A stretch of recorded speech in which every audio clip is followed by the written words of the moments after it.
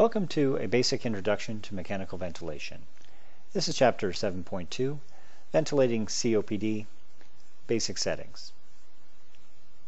Many of the principles we discussed in the section on asthmatics are pretty much the same as when it comes to ventilating for COPD, particularly in the acute phase.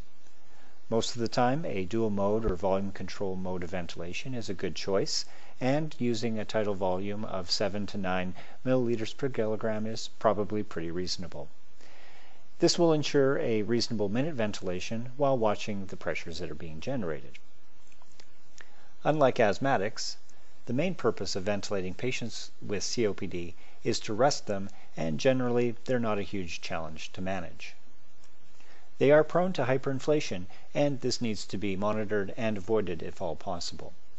The expiratory flow is restricted as well, so you'll need to give the patient time to completely exhale before the next breath. You can tell that this is happening when the airflow graph on the ventilator has returned back to the baseline of 0. If not, then you need to be concerned that air is being trapped in the lungs and hyperinflation is occurring. Because of the airway resistance and hyperinflation, you should also measure the plateau pressure and intrinsic PEEP by performing some form of an end expiratory and end inspiratory hold to measure the plateau pressure and the intrinsic PEEP. An increase in either of these is a sign of hyperinflating trouble. Because of higher intrinsic PEEP, patients are at risk of ventilator dissynchrony from an inability to trigger the ventilator.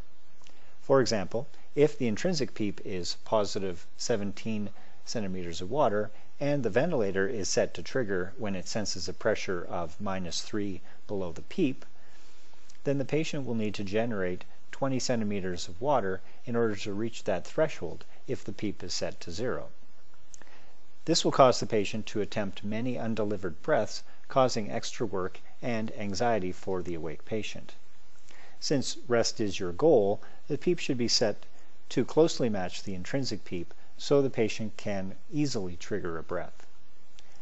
As well, the ventilator should initially be set to do all of the ventilatory work so the respiratory muscles can get some rest.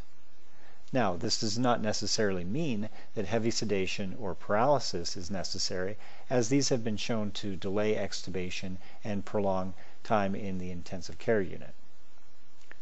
A properly set ventilator can achieve the dual goal of respiratory muscle rest while allowing the patient to be awake and participate in their care, and once they're ready, to start taking over the work of breathing on their own.